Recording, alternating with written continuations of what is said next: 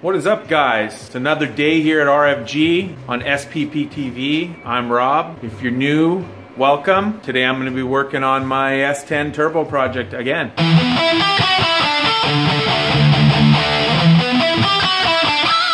If you saw the last video, you see that I got the hot side done. Afterwards, I ended up putting the front end on just to see how everything would fit with these custom inner fenders that I made. As you can see, I had to cut. I'm still going to cut a little bit more.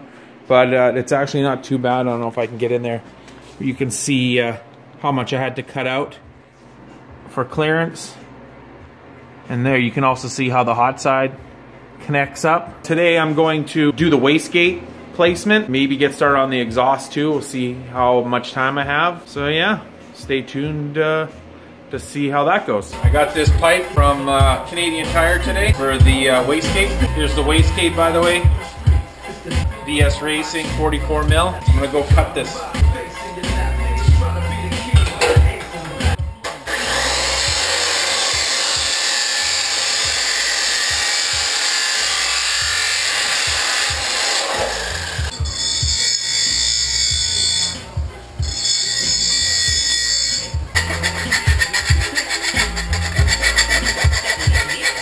Now I'm really unsure of where to put this. Well, I kind of am sure. I thought about putting it somehow like this, but I think that's going to be too close to the hot side of the turbo. I can't really go like this, so I think what I'm going to do is I'm going to kind of mount it off of this piece of tubing right here, so something like, you know, it'll be something like that, and it'll be sitting like right there. So hopefully that won't be too hard to get at with, you know, the intercooler piping and all that kind of stuff, is what I'm hoping anyways. I guess we'll see. This pipe is 1 7/8. It was flared on the one end because it's basically just a piece of exhaust pipe. So I cut that flared end off, and now it fits perfectly in the flange, V-band flange for the wastegate, and basically the wastegate just sits on there. Plus, I think if I put it down in the corner there, I can run the like out pipe, whatever you want to call it, exhaust pipe down like this, because I'm not going to bother recirculating it into the exhaust. I don't care about the noise when it's when the wastegate opens. I have it like that on my car, and it's cool. So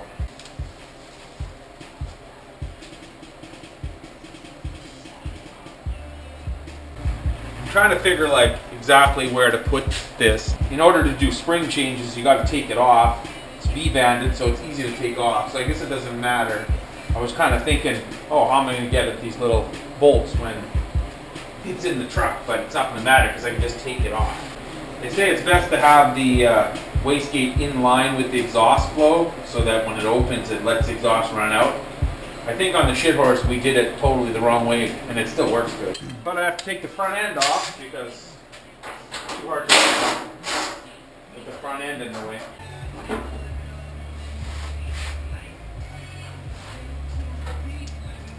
Since I have the fender here, I guess I can show some guys who are asking about the custom fenders, inner fenders. Basically, this part here is just a trailer fender.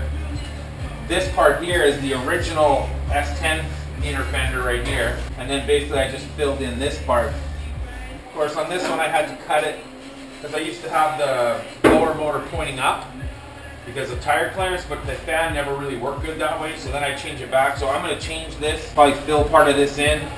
Plus I'll do something, I don't know, here. I might just leave this open for the turbo to get air. This is just more to keep the dirt from the tires from splashing up inside, which it'll still do even if this was open. So yeah. Alright, so now that I got this off, something like that, I guess I have to concern myself with the intercooler piping clearance, so it's not in the way of that. Okay, so here's the little piece that I cut off. I want to fit it right where I circled it there. So then I just took this piece and I ground down one part of it with the flap wheel until it fits. Because I'm TIG welding it, I have to have it really tight gaps. It can't, you know, if you were MIG welding it, wouldn't have to be perfect. Obviously I have to cut a hole, and then that's going to go on there, and the wastegate's going to be right around there. And then here's the flange. So basically this just goes on here. That will get welded on right away. Then I got to cut a hole in this pipe. So I use like a hole saw to cut the hole and clean it up and then weld it onto that pipe, and that'll be that. Okay, so here's the pipe, tubing, whatever you want to call it, and it's really hot for the wastegate. So that's welded on, and then once it cools, I'll install it. I'll weld it onto here. I made the hole, use a hole saw to drill the hole. It actually worked out really good. We'll get that welded on now. All right, so now I got the wastegate on. I also made the dump pipe for the wastegate. So basically, where I had drilled that hole with the hole saw, now I welded that pipe on. There's the wastegate, and then there's the dump pipe. So I made a hole in the inner fender with the hole saw too. And so it just comes out the bottom. I was gonna recirculate into the exhaust, but I didn't do it like that on my car, and it works good. So now my next thing, I guess, to do is to start on the exhaust. So I got a V-band on there already. It's got a 3-inch outlet on the turbo, the VS Racing 7875, but I want to run 3.5-inch exhaust, single exhaust. So what I got is this adapter that goes from 3-inch to 3.5-inch. I put the V-band on as tight as it'll go, so there's less of where it's 3-inch. And yeah, so now I'm gonna weld this, put it on, and then I got a 3.5-inch U-bend, and I am going to mock that up and see how that's gonna fit. That might be interesting to get it down into like the inner fender, because it's, or not inner fender, but down in there, because it's pretty tight. But if I have to, I mean, I'll cut some more of this here. If I have to cut the floor a little bit, the firewall right there, I will. That's no big deal. That's what I'm gonna do now. I'm gonna TIG weld that on, and then see how the exhaust is gonna fit. So I got that welded on there. I cut the 3.5-inch U-bend, and I fit it on there. So far it's pretty good. This is this joiner, but I didn't even realize this is actually stretched open so that this slides right in. So I'll end up cutting this back to here because I don't want this bigger piece. So I'll cut it back to here and weld it. It goes there and turns. It's pretty good. Obviously, if I'm gonna keep my heater, I'm gonna modify the heater box, but I already do for the engine and the exhaust pipe. And then you can maybe see there that it starts going down there. I have room to get the other half of that U-bend up beside the transmission and the frame, and then once it gets kind of up there, to get it to join that pipe, looks like it might be a little bit tricky. So I might have to go like to the left a bit, to the right. So I might need a few more little bends. So I'll have to buy another U-bend or some 90s or 45s. I'm not 100% sure. So that's kind of where I'm at right now. Got a lot of progress this weekend, I think.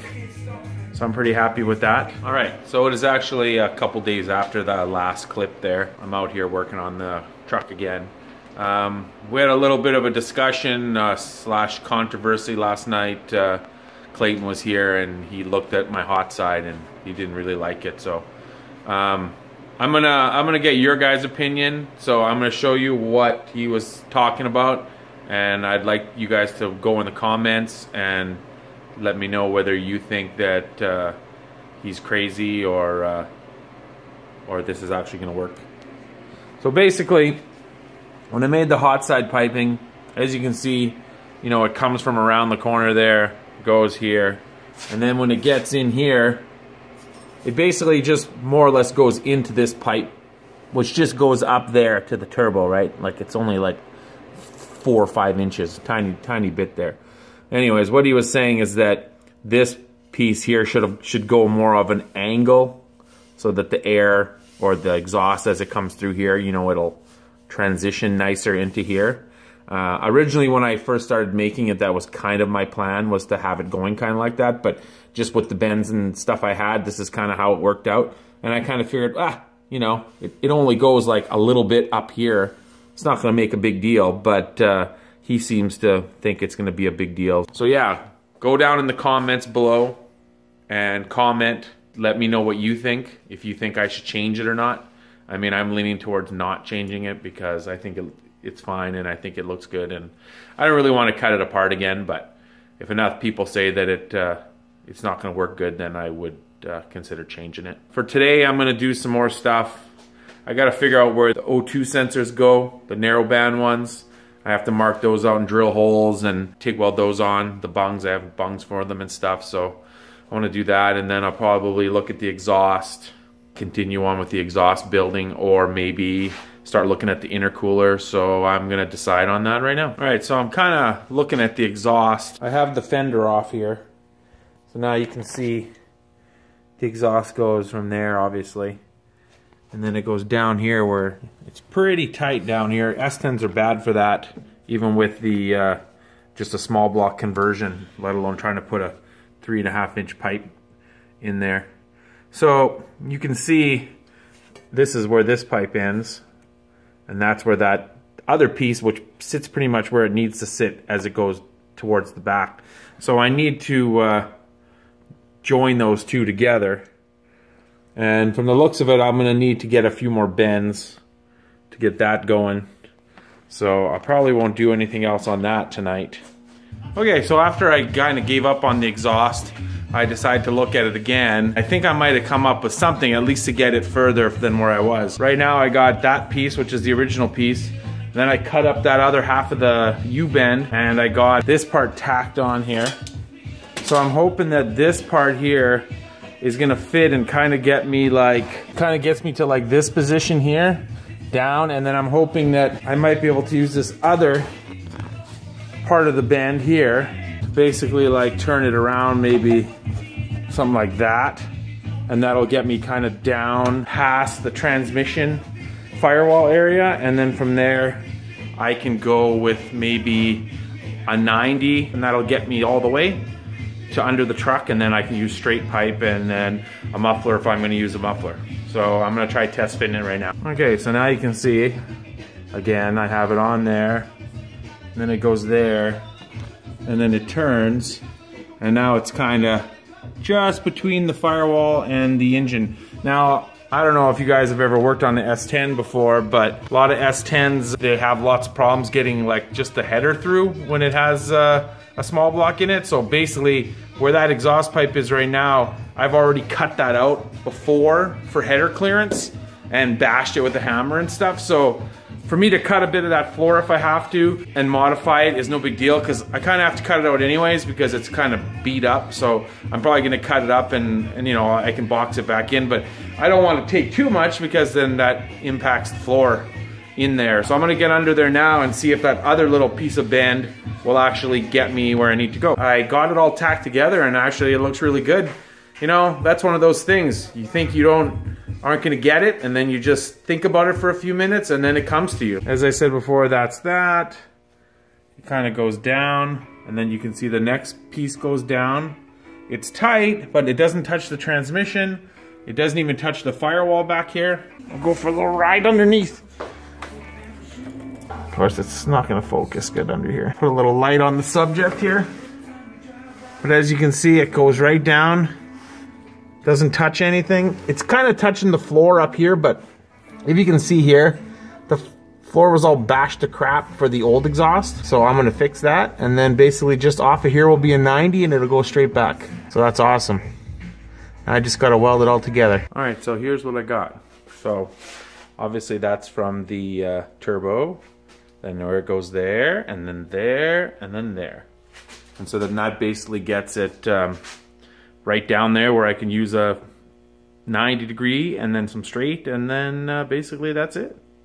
So that's pretty awesome. And this slips in and out of the truck no problem. On this end, I'm gonna put some kind of, maybe I'll get another V-band, or else I'll get those kind of like band clamps that hold the exhaust together, because if I make it all one piece, I'll never be able to get it off the car. So now I'm going to weld this all together.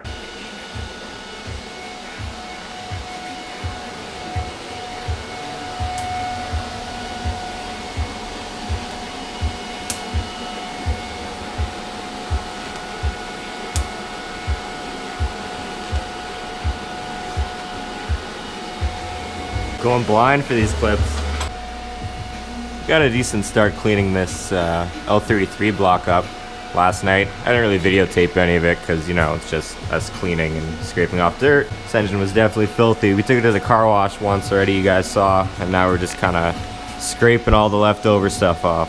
There'll probably be a video about this engine soon because we're gonna like start the build on it. We're actually gonna put some parts into it, like a fancy turbo cam and a bunch of other good stuff, so we can actually max out our turbo in the shit horse with this engine, and it should be able to handle the power. Post in the comments if there's any specific parts you'd like to see us test out on this thing. We won't be going super expensive, but willing to spend some money on it this time. Hey, that's well put together. Yeah.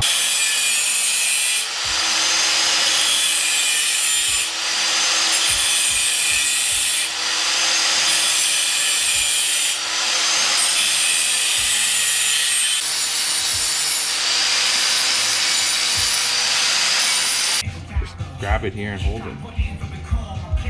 It's not hot. Isn't it gonna be? Well, not really. I'm only gonna tack it. Is it good? Yeah. Well, I'll just tack it and then double check it.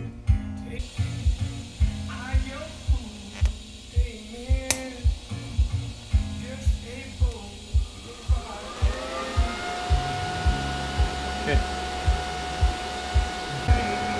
Well, the thing is, if I weld it on crooked, then it's not gonna fit properly. Good. I'm gonna have to put a 90 on that one. Spark plug at the rear? Yeah. What kind of spark plugs? Yeah, it's a little tight. Ones? Yeah, see, like they're straight on. But I can put a 90 on there. No. But I can put a 90 there. I can put a 90 there and have it going this way, and it'll be fine. Look at that. It's nice welds. So if I just change it to a 90-degree boot for this one, yeah, I can still get it off. Huh, oh yeah, there's room. Not bad. I'll have to cut like a section of it out here. Whatever. Obviously it's not gonna fit in there like that. But where the engine is, it'll just have to be totally flat. It doesn't interfere with this part anyway, so.